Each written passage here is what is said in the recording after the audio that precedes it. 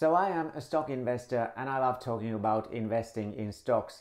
Recently, a friend of mine said to me that if I have any investment tips, those tips would be much appreciated.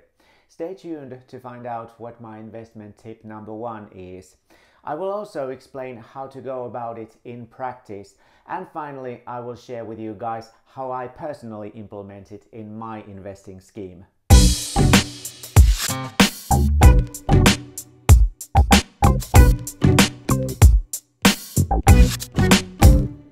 Hi guys, how are you? My name is Kalle and I talk about luxury and finances. I don't just share beautiful things with you, but I also talk about the money behind the purchases. If luxury sparks joy in your life, I believe you can indulge in a financially responsible way. Have your cake and eat it too. So if you're interested in luxury and or finances, please hit the like button and consider subscribing. And before we dive into today's topic, a quick reminder of the nature of this video. It obviously comes with a disclaimer, so I am not a financial advisor and this video is not financial advice. It is educational and it is entertainment. It is my take on the subject, albeit more or less mainstream. When it comes to investing your money, always do your own research because only you are responsible for your own investment decisions. At the same time, I want to loosely quote Martin Paasi, a Finnish financial expert at Nordnet, the biggest online brokerage operator in the Nordic countries. So he has said something like, "There is risk in investing, but it is equally certain that stock investing will build you wealth in the long run." So without further ado, let's reveal the tip. My investment tip number one is cost averaging or dollar cost averaging, DCA, but let me just talk about cost averaging to make it currency neutral. Cost averaging means that you will buy stocks with the same amount of money at regular intervals over a long period of time. To be more specific, you will allocate a certain amount of money for stock purchases each month and you will make those purchases no matter what. This has widely been proven to be the most lucrative method in building wealth. No one can time the markets, that is, buy when they're low and sell when they're high. Besides, investing based on capital appreciation does not take dividends into account. To me, dividends always come first. I invest in stocks for the passive income they generate into my bank account in the form of dividends, that is, concrete money. When you cost average, you will get more shares when the markets are low and conversely fewer shares when the markets are high. But when they're low, you will get stocks at a discount and you should take advantage of that in the same way that you would buy anything that you need on sale. In the long run, this will build you wealth since the average yearly return rate of the stock market is about 8%.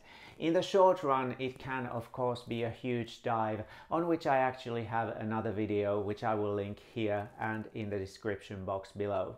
What is more, cost averaging makes your stock purchases systematic and consistent, something that is fundamental when it comes to building wealth by investing. Next, I will tell you exactly how to implement cost averaging. You will pay yourself first. That is, put your money into investments to make your money work for you before paying your bills or any living expenses. If you don't pay yourself first, chances are you won't have anything left at the end to put into investments.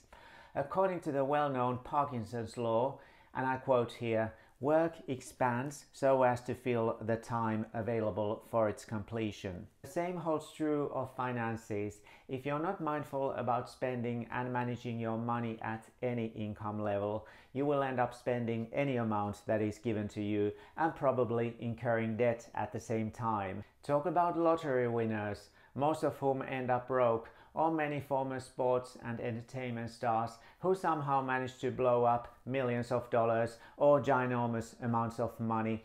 In other words, more money is not a fix for money management problems. The principle of paying yourself first comes from this book by George S. Clason, The Richest Man in Babylon, in which the classic advice is to save a dime out of each dollar, that is 10%.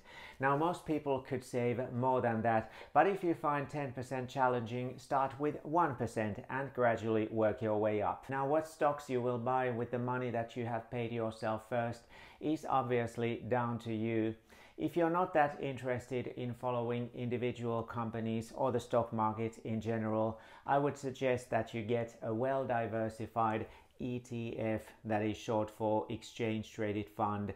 These are funds that you buy at the stock exchange exactly as you would buy an individual stock. You might pick a world ETF which follows global stock market indexes, or perhaps an S&P 500 ETF which consists of the 500 biggest listed companies of the United States. Or then you might get a few ETFs and rotate these on a month-to-month basis.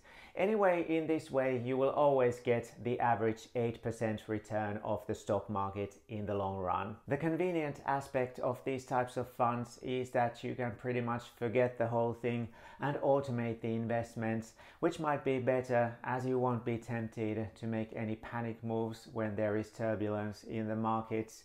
That being said, investing in funds is somewhat boring, but that's how wealth building actually is.